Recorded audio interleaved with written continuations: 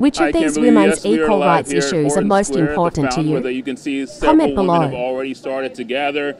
They're holding a lot of signs. Can you guys just show me some of your signs? My body, my choice, equal rights amendments now. It's kind of a candlelight vigil. They've been chanting a lot of things. This is Allison Ross. She's with NOW, National Organization of Women. What are some of the issues that you want to highlight most here? Well, a couple of things that are most important to me is definitely ending violence against women altogether. I'm actually a physician, and I see patients all the time that are afraid to come out and talk about it, and they have no place to go with their children, and they're being abused and victims, and it's really, really difficult. Also, I want to say that abortion should be a decision between a doctor and a patient. It's not something that the government should be regulating at all. Allison, one of the many voices here. Thank you so much for speaking with us. I really appreciate it. Who else do we have here? Okay, this is Francis Yasmin. How you doing today? You're one of the community leaders out here. You're going to be actually one of the speakers here. What is your message going to be out here today?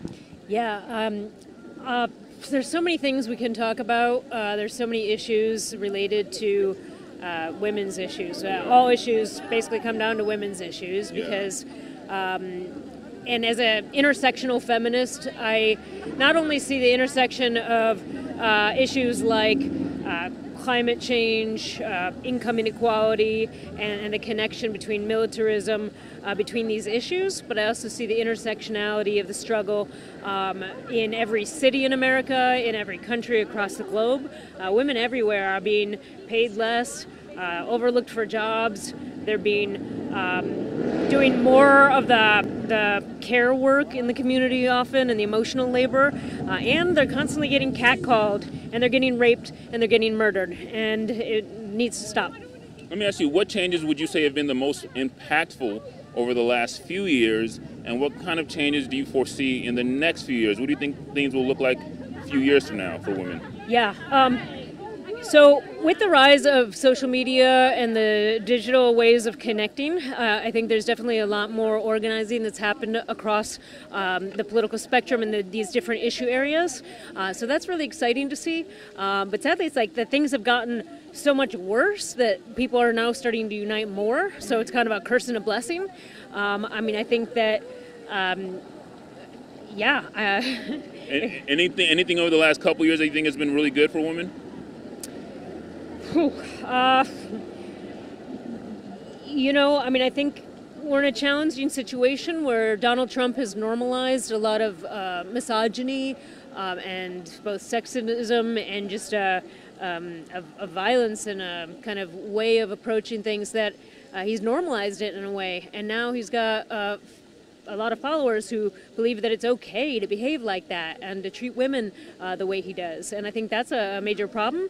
A positive step, I think, is that we have a new president. I think we need a lot more. We need our first female presidents, ideally soon. And I think that but overall, right now, the status of women is desperate. It's crisis mode every day on every street corner, and all over. Women are facing oppression. Okay. So the work continues. Francis, thank you so much for speaking with us. You guys can see a lot of opinions out here from International Women's Day. I also want to tell you today is not just to highlight women's rights, but also a day to honor those women who make our communities a better place to live. The San Diego Police Foundation did just that, honoring 3 female officers at a luncheon today. We spoke with one of the honorees. She says her career is her passion and always knew she wanted to be an officer. She's been with the department for nearly 30 years and loves being in the community. She's also a mother of 5. I loved working with people, not being behind a desk, and just getting to help people every day. And proceeds from today's luncheon will go towards SDPD's peer mentoring program and their efforts to recruit more women to the department. That does it for us here. This event will actually go until 7, but for now we'll send it back to you in the studio. Kimberly, where I'm also wishing you happy International Women's Day. That is so thoughtful of you. Thank you, Wale. And what an incredible lady you just introduced us to. 30 years on the force with the police department. We just wish her well. That's a great, great story. Thanks, Wale.